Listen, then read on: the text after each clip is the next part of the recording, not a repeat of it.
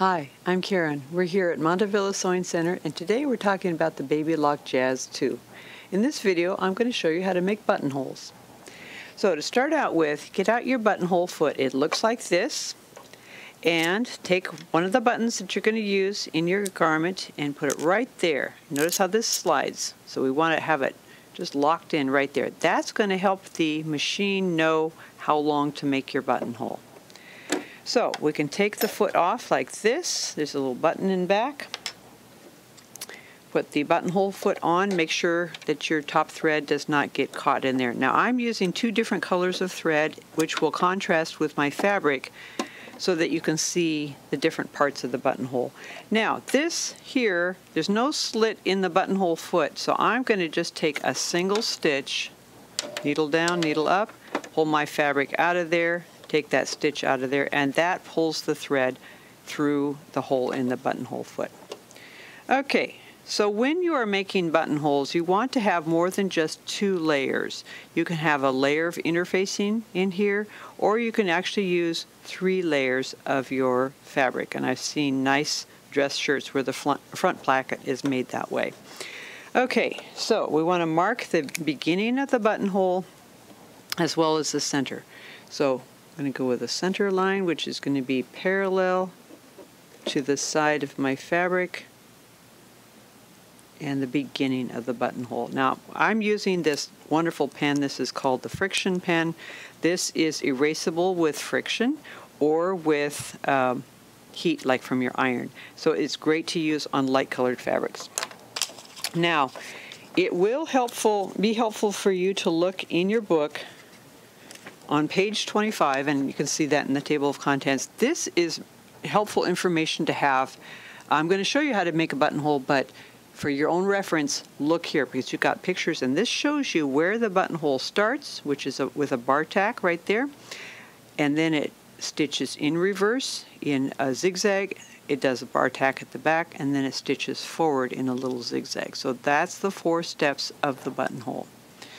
Okay, and then also up here, if you notice that it tells you which pattern to use, so we're going to do that is buttonhole right there, and the stitch length, which should be, and I'll show you this in a minute, but the stitch width, notice it gives you quite a bit of a range. So you don't need to make it at the very widest. You can actually have it back off a little bit. I would go with 5. That seems to be pretty good for me. And then of course we want to have the stitch length up here in the buttonhole area. Okay, so let's switch this to buttonhole using the selector knob. There's buttonhole right there.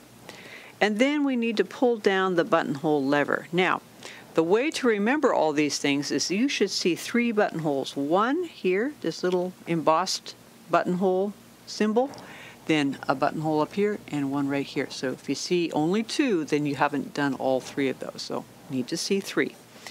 Okay, now we're going to put this underneath here, and it does help to kind of tip the foot a little bit, maybe even lift up the presser lever a little bit until you've got that right there. Now the long center line that's going to go right in the middle of the buttonhole needs to be right in the middle of the foot. There's a little dip in the plastic right there, and you can see it's right underneath that.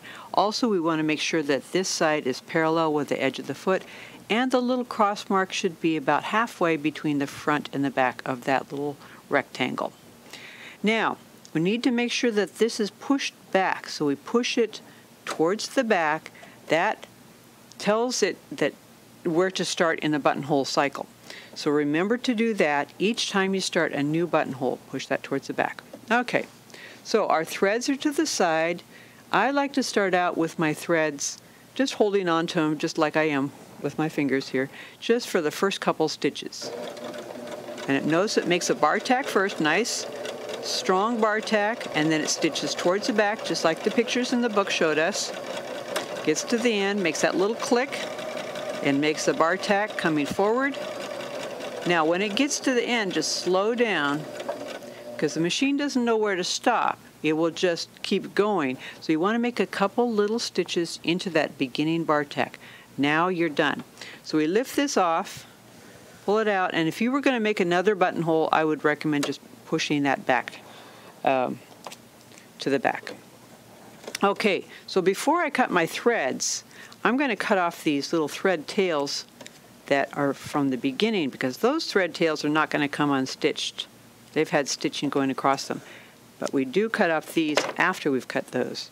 Now again, I've got different colors of thread so you can see. Most of the time you're going to have same color of thread as your fabric, but for learning purposes, this is what we're doing. Now I'm going to pull my bottom thread so I get a little bit of loop of my top thread, and you can see my top threads disappearing to the back. With this kind of buttonhole, you need to tie off your thread tails. So I'm going to do a nice little square knot. Left over right, right over left. Here we go. Okay, and then the thread tails, you never want to cut them close to this knot here, otherwise they end up getting too short. So what I'm going to do is I'm going to bury my thread tails between the layers like that. So I'm taking, I love these big darning needles. Every pincushion should have one. Easy to thread, easy to use. Then cut off the thread tails so that they are hidden between the layers. Okay, next we take our wonderful seam ripper, which is an important tool to have whenever you are sewing. And I'm also going to take a pin to kind of guard the end of that. Some of our seam rippers tend to get a little bit dull after they get old, and so it's just like a dull kitchen knife. You have to use a little force.